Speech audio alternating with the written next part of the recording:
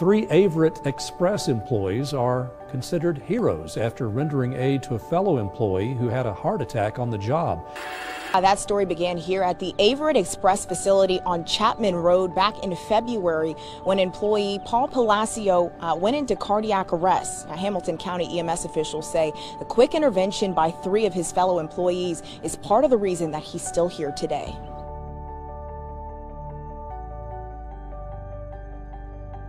Yeah, we were breaking a trailer down on the dock on 47 door, and Paul was had the manifest, and he was going about his normal job, and we just started.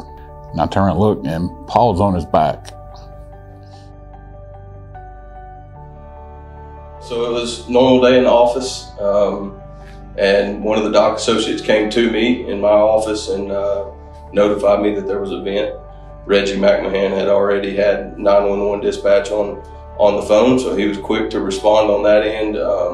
Bob Voss, other dock worker, was also checking for a pulse at the time, and there wasn't one to be found. I obtained the AED, administered it, and we just continued that process until the EMTs and fire department arrived on scene. And we knew sure he was gone. We didn't think there was any way possible.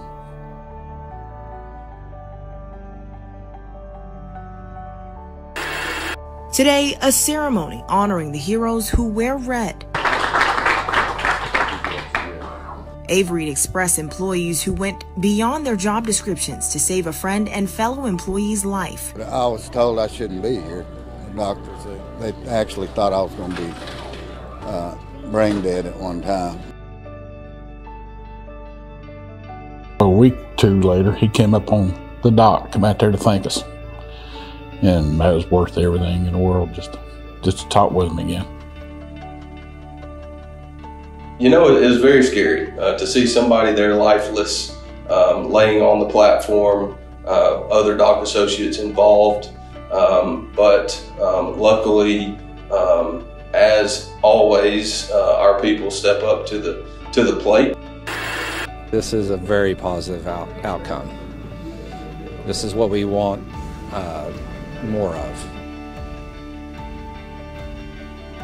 This slogan here on our wall that says "Our driving force is people" is something that I bring up to every associate, whether it be an interview process or someone that comes into our building, because that's not something that I take lightly. That's not something that we've developed overnight, but in our 50 years of being in existence as a company, that's something that has been carried on for each individual year.